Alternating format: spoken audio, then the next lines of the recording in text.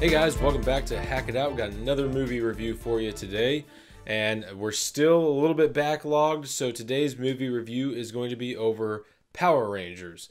Now, this movie came out a couple of months ago, and this movie, kind of like Beauty and the Beast, this one was a little bit difficult for me to really do a review on. It took me a little while to really sit there and think about how I was going to judge everything and rate everything, because Power Rangers was such a big part of my childhood. They had talked about a Power Rangers movie for quite a while, but when I first learned of this particular iteration of the movie, I was, I guess you could say I was really worried and not really sure what this movie was going to be.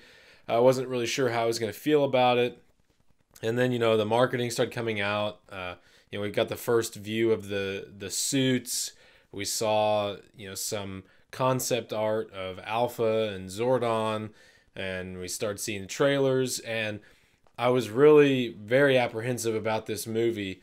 And going in, before I get into more like the meat of this review, I would just, want to say that, like some other reviews, this is going to be probably minor spoilery. Not going to have major spoilery topics. I'm not going to give off really any huge story details, or at least I'm going to try not to. But if you're worried about that type of stuff, then don't watch any further. If you've already seen the movie or you just don't care, then obviously you can continue to stay here and listen to what I have to say about it. But anyway, so this movie does kind of go with the Mighty Morphin Power Rangers iteration. It's got those characters, the original five, Jason, Zach, Billy, Kimberly, and Trini. They're a little bit different. They're not exactly like their original TV show counterparts. Their attitudes, like their personalities, are a little bit different. I was nervous going into this movie. I went in with very, very low expectations. I knew I wanted to see it because it is Power Rangers, and Power Rangers is such a big thing to me. It always has been. I wanted to support it because it's Power Rangers, but I was really afraid of what it was going to do to this beloved franchise that, has been a part of my life. So anyway, going in, low expectations. I got to say, I was very surprised. Now, I don't think it was a very fantastic movie. It wasn't the best thing I've ever seen, but it certainly was not the worst thing I've ever seen. Yeah, it really surprised me. I found myself laughing a lot. There was a lot of moments where, I felt kind of like a kid again, was, just like, yeah, just felt really excited, pumped up. And, I didn't expect to feel that with this movie. And some of those feelings are what I wanted to feel with the Power Rangers movie. Now, again, it's not quite what I wanted, but you're never going to get exactly what you want out of movies like this, things from your childhood. Just like I talked about with the Beauty and the Beast, it's something that, you loved so much as a kid. You're going to have these high expectations that are going to be really hard to meet. And so most of the time that stuff's never going to be met. But this definitely exceeded the expectations that I went in with. So it was a good thing I went in with low expectations. But basically the story, it's a little bit different than the original story from the show. In this one, Zordon used to be a Ranger, and it really kind of touches on the whole aliens thing. So Zordon, Alpha, they're these aliens from this alien ship that had crashed on Earth, long time ago, and it's just been buried under the ground, basically just lying dormant, just waiting. And these kids stumble upon it, and these kids, they kind of know each other, but they don't really know each other.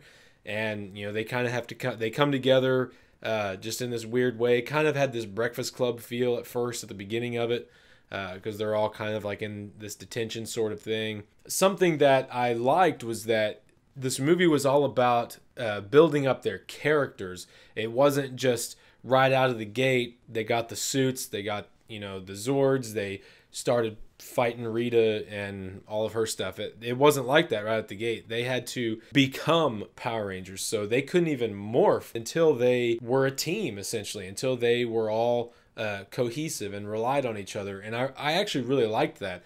The one thing I didn't expect this movie to have was heart, and it definitely had it with these characters. And you know, I actually felt like I cared about them, which I didn't think I would going into it. Rita, I'm still not really a big fan of how they did Rita. Elizabeth Banks is a great actress, but I don't think this is her greatest role. I still think she was kind of an odd choice for Rita. There were some moments where she was, you know, played a creepy Rita, which I thought was kind of interesting. But in other moments, I think she kind of went a little over the top on Rita. And yeah, it was just a different take. I mean, I guess it kind of fit in with this style that they went with, but it didn't really do anything for me. I don't like Rita's personal storyline in this iteration. I didn't really care for that, but the main thing that really got me was the kids. I really enjoyed their dynamic, the actors that they got to pick to play them. I'm really glad they chose, you know, relatively unknown actors and actresses for those roles, and I thought they all nailed it. They all did a great job. And you know, at first I was kind of bothered that they weren't going for the same type of attitude, the same type of characters that they were in the original TV show. You know, their characters were different, and I actually liked these characters. I still have my fondness for the TV show versions, and I probably still prefer those, but these just had a depth to them that I didn't expect them to have, and I really enjoyed seeing them all work together. And it made that moment where they were finally able to come together and access that morphing grid and morph together to become the Power Rangers. It made that moment even more epic, and it was awesome. And I was a little bit worried because, you know, you get through the majority of the movie and you don't hear that iconic theme song, and then, you know, once they finally become the Power Rangers and they, you know, get in their Zords and burst out, then you hear this little remix rendition of the Mighty Morphin Power Rangers theme song. Once you hear that play, just that feeling that I got was awesome. I felt like just jumping up out of my seat. It was a great feeling. So that was really fun. Not a big fan of the Megazord. I don't know. It didn't really look. I don't think it looked very cool. The Zords themselves looked better than I thought they would be, but just the way, like, you didn't really even get to see them come together, like, visually. And then just, I wasn't a big fan of just the overall look of the Megazord. You know, it's okay. It is what it is. I'm sure, you know, if they're able to get another movie, it'll probably be different. Stuff will probably change. It was kind of interesting. This movie had a little bit of a Transformers feel to it. I think a lot of that was kind of the aesthetic of the whole ship and the technology and stuff that was used. It's not necessarily a bad thing. It could have been had they, you know, made it on a much bigger scale, but the way that it was done, I think, was it was in enough moderation that it didn't push me over the edge to where I was like, okay, that was too much. Dial it back. You know, it was good. I thought it was pretty good. So let's get on to the scales of it all. For story, I'm going to give it 20 points. Chops, I'm going to give it full marks, 15. And then for accuracy, of course, I'm going to have to dock it, give it 5 points, just because there are some things that were changed, like I've kind of mentioned. And then length, I thought the movie had really good pacing. The length was good. I didn't feel like anything rushed or dragged. I felt like it was a good length. The ending, I'm going to dock it just a little bit, give it 25 points, just because I do kind of feel like the ending of it was a bit abrupt. You had just this really great build-up to them coming together, and then it was just, I felt like that final battle, that whole final sequence, I thought was just a little bit anticlimactic, especially with the Megazord.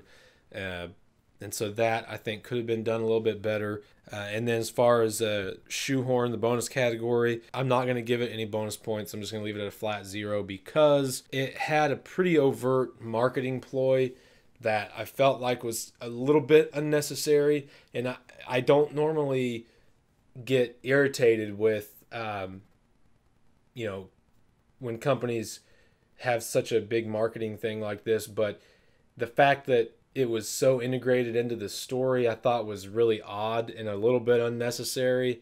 I know some people thought it was kind of funny and added to the comedic elements of it, but I didn't really. I didn't really think it was funny. And you'll know what I'm talking about if you've seen the movie. I thought it was just kind of like, it just seemed pointless. I don't know why they had to do it that way. Felt like they could have come up with something better. That's an overall score of 75, which is a C. And that's a lot more than what I thought this movie would get. So, I mean, a C is good. That's average. I really expected, going into this movie, I thought I was going to give this an F or maybe a D. So C is good. 75 is really good for this. In a perfect world, it would have, been an A.